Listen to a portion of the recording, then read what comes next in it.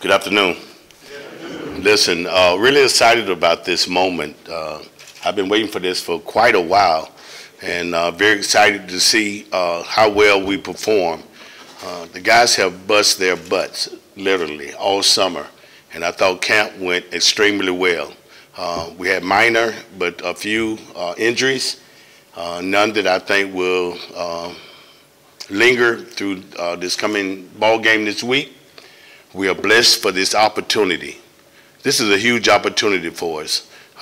We came here 7 years ago, and I think the very first game that we got to play outside conference play was in Orlando. And it was against another HBCU. And fortunately, we was able to win that game, and that was real huge. But now, we looked upon on a national level, and I am so tickled pink and happy that ESPN thought enough of our brand to invite us to play a top 10 1AA football team.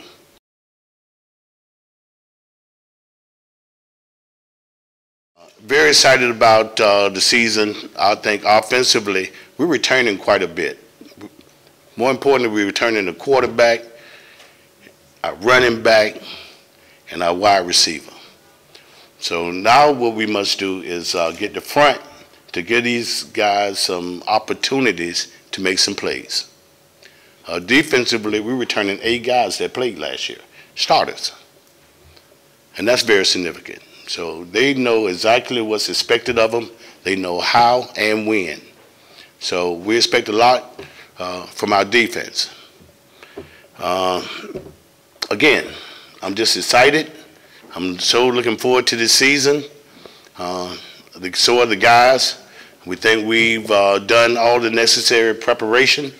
We got a few things that we need to polish up this week, and we'll get headed to Montgomery. You'll find out. Yeah, we'll find out. And the only thing you can do is base it on past history.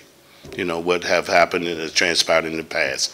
And if you do the little things, which we think we have done, it all boils down to run, block, and tackle. And the first ball game is so many unknowns. Who's going to be the starting quarterback? Did the offensive coordinator change anything? There's so many unknowns, but I think we're prepared. We're a single gap defense, and that's what we do.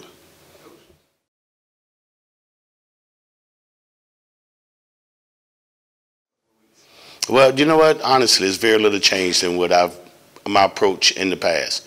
The only difference, primarily for me, I have to know what the offense is doing. I have to know what the special team is doing. Where in the past, it was primarily just defense.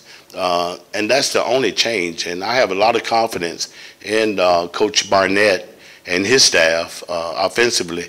We'll do some good things.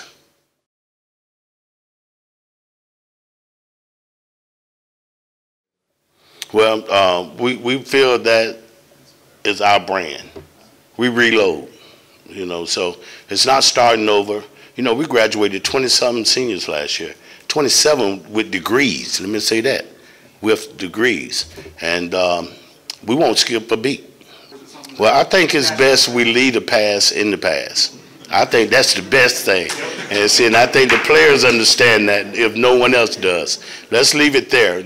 We got to build on what we have now.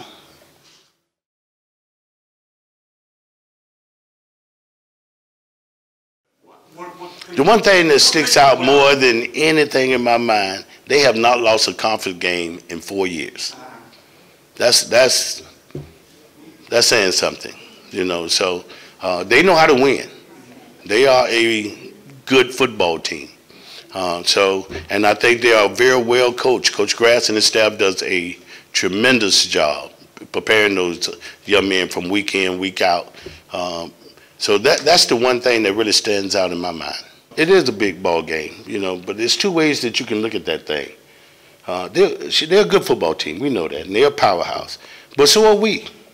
We're a good football team. So I say let's put the ball down and let's play.